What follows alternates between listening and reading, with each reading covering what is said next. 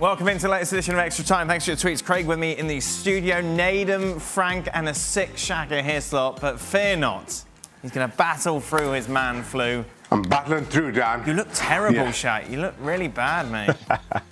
Have you had your vaccine? Well, have you had your vaccine? You know this flu, Dan. It's a tough one, man flu. That's it, Frank. Stay away. Have you had your vaccine, Shaq?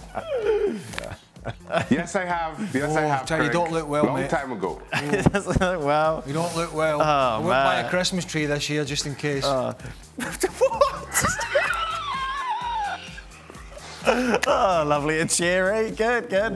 Nedum, you're coming over here next week. Are you all right to drive? Don is scared of driving because he doesn't know how red lights work in America. No, I lived there for 2.5 years. I figured it out. Yeah. You shouldn't take too long. I'll be just fine. Yeah. Yeah, Or exactly. if you want, you can drive me around. I'll be okay. No, I'll be over here driving. When Robbo used to come regular, Robbo never used to take a car either, did he? No. We used to say to him, "Why don't you take a car? They'll pay for it." Yes. Right, they'll give you a car, rental car. He's like, oh, no. You're stuck in the hotel. Yeah. I won't mention the hotel, but the place he was staying, it was a nice hotel. There's not a lot going on around. No, but he it. doesn't know how to use Uber either. Like he didn't. And he'd be stuck there, and he'd say, "No, I like being here, just in case they need me." Like, well, it's like an emergency service. Like in case they need me. Like fireman. Get a bloody car and go and have a night out. Yeah. Frank, I drove you around the last time you were here. You getting a car this time when you come over? Yes, I don't want you to be my chauffeur anymore because you're not a very good company. You're always complaining. You're English, you know, so you always complain. Yes. And I'm gonna get my own car and I'm gonna discover the countryside. I think I'm gonna still be at the Delaware Hotel. Fantastic in your beautiful Don't new tell Hartford, people, Frank. They might all city. go there and stalk you and try and get your Wait a minute, autograph. that wasn't the hotel I was No, talking nobody about. cares. Just in Nobody case cares. anybody's it was a different Nobody hotel. cares. It's true. With Greenwood withdrawing from the squad through injury, should Maguire and Rashford do the same to protect themselves long term? Would you have done it? And not a chance. No, it's Not a chance. These opportunities are better. Sit up straight, man. Yeah. These opportunities don't come around very often. You've only got to look at the gubbins that has been the Scotland team since 1998. Who'd have thought, we'll be at the Euros in 2000, we'll be at the World Cup in 2002. This is the first one. I mean, it's unlikely to happen with the bigger countries, but you don't give up an opportunity. Sure. If you've got a niggling injury, you're desperate. These players are desperate to go on the biggest stage. So that's not the way most. I tell you, maybe there's the odd player that thinks that way, the odd one. But most guys that I know or played with, they're doing everything they can to get on that plane, to get into that squad, and to play in the games. That's the mentality. Shaka, now that Zidane is gone, does Gareth Bale have a future at Real Madrid? No. Is the short answer to that question, Dan? I don't know who resuscitates Gareth Bale in that way in Madrid. I think he's got to start looking elsewhere. I'm not sure who's willing to take that gamble at how much it's going to cost. Might be the same person that's resuscitating you. Yeah, see, I thought we were going to go there. God, you want to resuscitate Shaka looking like that? I wouldn't touch him. Just let him go. I'd let him go and say it was natural causes, could do nothing about it. I'm all right. Tomorrow, I'll be like brand new. Are you in the studio tomorrow, guarantee it. Shaq? Are you in the studio with me tomorrow? No. Thank goodness for that. Nope. Right. For Craig and Frank, do you think Lampard was naive, Frank, in not playing Rudiger when he was the manager at Chelsea? It seems like Rudiger made a difference since Tuchel came. You know, in football you have to make choices. And sorry, Craig. And it's what Lampard did. I mean, there was nothing to complain about the defensive aspect of Chelsea. Zuma was doing great alongside Thiago Silva. And it was really, you know, a question mark when Tuchel put Zuma out and Rudiger on. And we all wondered, you know, if he was right or wrong. Definitely, he was right. Rudiger proved to everybody that he's still on top of the world. But it's true that Rudiger was almost going away from Chelsea. That's a choice. And everything goes wrong, or goes against Lampard.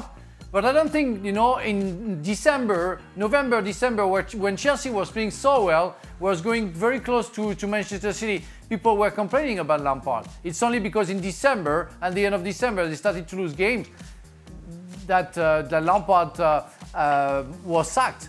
But before, everything was going great for Lampard and the team. So the year before, when they had the transfer ban, Chelsea's defensive record was not very good.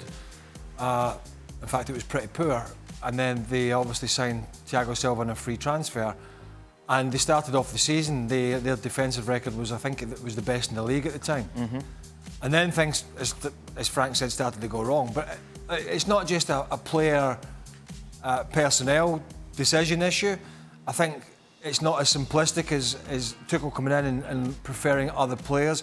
It was Tuchel coming in, looking at his squad and deciding he was completely going to change the shape of the team and stick with that shape almost all the way from his first game through to the Champions League final, with the odd tweak here and there, and certainly a lot of personnel changes within all those games, but not really many, if any, changes of shape. That was the big key. Nedum, which Manchester team had a worse performance in their respective European final?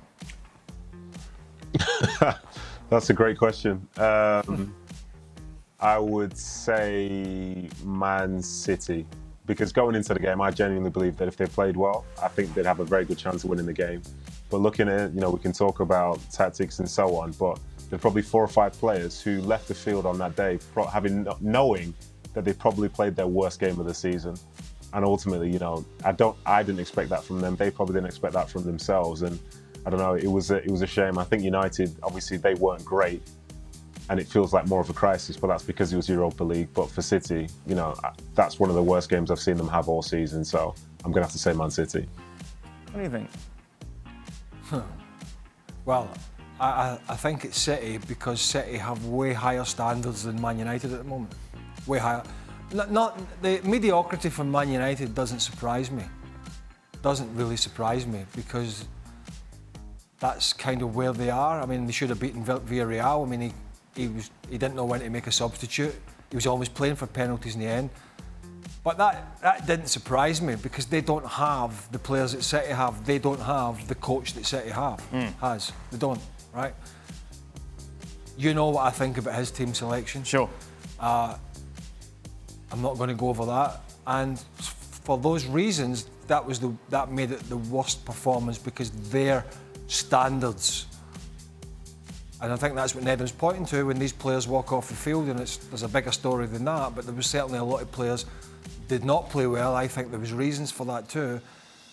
But City have set such searing standards of defensive stability and attacking prowess that when they went in, they thought they've not even been 50% of how they know they can play. So absolutely City for me. Did you ever wish that you could return to one of your former clubs, with the likes of Ancelotti and Pochettino seemingly yearning to do so? You went back to West Ham, didn't you, Shaq? Was that nice? I did, yeah. I enjoyed that. And after Portsmouth told me that they weren't going to be offering me a new deal, I actually reached out to Reading to see if they were interested. I knew I had no more than a year or 2 left as in my playing career, and I just thought it'd be nice to go back to the club that I started with. But then West Ham came in and gave me that opportunity, and I loved it. I really enjoyed the year, going back to a club that I felt so strongly about. That was a no-brainer for me. Nedum, ever a chance, like when Mancini left, do you think, oh, now's my chance to get back to Manchester City? Maybe someone will talk to me? To be honest, it was that first year under Pep when I thought he was going to call me, but he didn't. Because, you know, and it's a shame, because ultimately with Pep as well, when he came on trial at Man City in 2004/5, he was training with me, so he knew my qualities. But unfortunately, he didn't pick me in that first season, and I had to deal with it. Oh, man. But, you know, there's still time if he wants to bring me on board as maybe some sort of tea maker, boot cleaner. You know, I'd be more than happy to do so. Nedum, I don't think I know that. Pep had a trial at City. Yeah, he did. Yeah, he did. He came in and he wanted 18 months. And Stuart Pearce, manager at the time, I think they only wanted to give him 6 months. Right. So in the end, he left to go elsewhere, and then before you know it, he was one of the best managers of his generation. Oh, he went to Qatar with Frank Leboeuf. Is that the same timeline, Frank? With who? With Guardiola? Yes, we played golf together. we played golf together. You paid attention. We really enjoyed, you know, with Batistuta, Hierro, the Leboeuf brothers. That was great. We had a very good time. What year was that, Frank? We didn't care about playing football. 2000. I think 2 years between 2003 and 2005 for me, and for Pep, I think it's second year. Yeah. People. Right, I shall phrase this carefully. People who have talked about Major League Soccer and I'm not saying me in negative terms in the past, but when we talk about not me. When we talk, when I say where Frank went to finish career was officially where you go for a jolly up. Yes. Yeah. Then it was, as Frank said, they couldn't have gave us stuff about the football when they went to the Middle East. So why'd you bring up MLS? Because certain people used to accuse the league of not me, Not Craig. No. I mean Ryan Shaw. Ryan Shawcross. I mean there are others. No, but you know that used to be the. Let's move on. Did you ever want to go back to Chelsea? Yeah, but no, I actually had the chance to. 1 second, Frank. I had the chance to return to Celtic. I almost returned to Celtic. Right. And you know, at that time. You know, when I left Celtic, I left there in very good terms with the supporters because of the success we had there.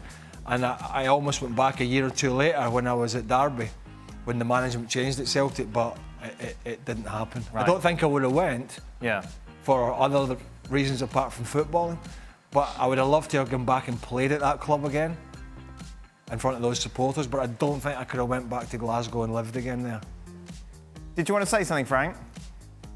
Golf. Yes.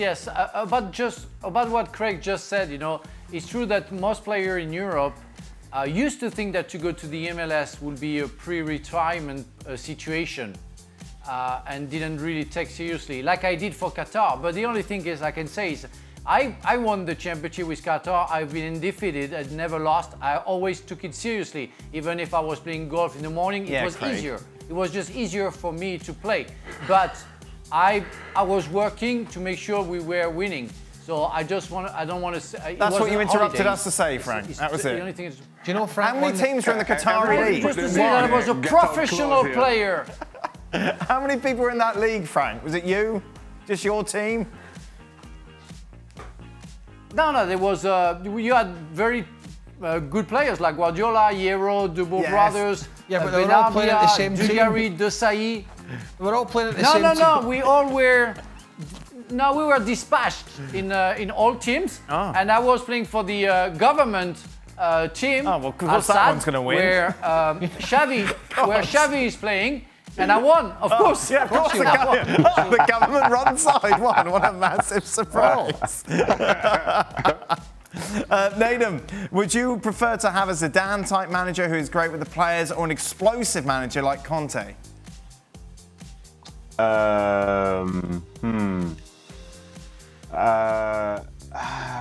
think probably the explosive-type manager. Because ultimately, you know exactly what he wants all of the time, and you just have to just get used to it and just deal with it. And ultimately, I think Conte does find levels of success. There's no sort of emotion or anything. It's like, this is your job. You will do this job. And it's very, very clear as a player. You know exactly what's expected of you. So I guess I'd say an explosive type manager because it makes it very, very simple for you. Okay, can we skip this next question, go to the final question, because I know we're running out of time, but I like the final question, and I'm intrigued to see what the answers will be. What's the funniest chant or thing fans have ever did in a stadium that distracted you or made you laugh? So that's the kind of question you need like a heads up. Yeah, I know, but if someone emailed you this question saying, Craig, just have a little think, you wouldn't open the email on purpose. Correct. Yeah, so it's lose if you don't, lose if you do. Go to the other boys first. Anyone a chant that springs to mind? Yeah. Go on, Nedum. Everyone. Go on, Nedum. Everybody go. Right, okay. Nedum, you had your hand up. So mine was just a quick one. So we were talking about the MLS and how it's different. So I went over to Real Salt Lake, and it was my first squad, and we were playing against Sporting Kansas City, and I was on the bench, and I went to warm up, and I'm used to hearing like so many hostile things, horrible, horrible things from the touchline.